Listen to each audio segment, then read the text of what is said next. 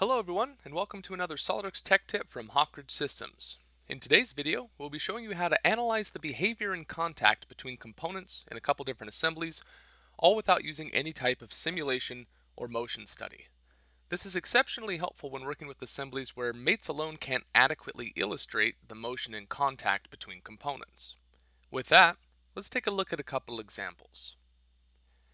I'd like to investigate this Geneva device a bit further in order to make sure it behaves as I expect, turning 90 degrees with each full rotation of the motor. The motion is simple enough, but there's no mate type available to represent this behavior. So how can I check for fit and function? The secret lies in the physical dynamics tool, which can be a bit difficult to find in the user interface if you're not familiar with it. It doesn't appear as its own tool in the drop-down menus, and it can't be found via command search. This is because, much like collision detection, physical dynamics is an option within the Move Component command, which can be found in the Assembly tab of the Command Manager. Once you've activated the Move Component command, you'll find that clicking and dragging parts is no different than normal, and interferences and collisions are ignored. That's because by default, the standard drag option is enabled. To allow components to collide and interact with one another, choose the Physical Dynamics option. Physical Dynamics is very easy to use and functions much like the collision detection option. However, instead of simply indicating where collisions happen, like collision detection, Physical Dynamics takes it one step further, applying a small force between the components to cause movement once the collision is detected, as seen here. This movement will propagate throughout the entire assembly, and multiple components may move as a result of a chain reaction. Also, be aware of the options available once Physical Dynamics is activated. Using the These Components option instead of All Components can be beneficial for larger assemblies, as it allows you to select components to investigate, often significantly improving performance when many components are present. If you use These Components, don't forget to click on Resume Drag after selecting the parts you're interested in, otherwise you'll just get a selection box when you go to drag a component.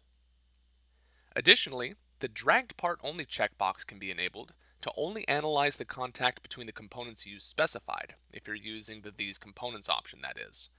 Finally, the sensitivity slider can be adjusted to change the frequency at which the program checks for collisions. Usually the default setting is okay here, but you may need to increase it for very complex or very small assemblies. One last thing. If your components are already interfering when you turn on Physical Dynamics, you'll get a notification on the screen once you begin to drag, and Physical Dynamics will be disabled. You'll simply need to move the components to a non-interfering position, re-enable Physical Dynamics, and try again. Looks like our Geneva device is doing its job quite nicely.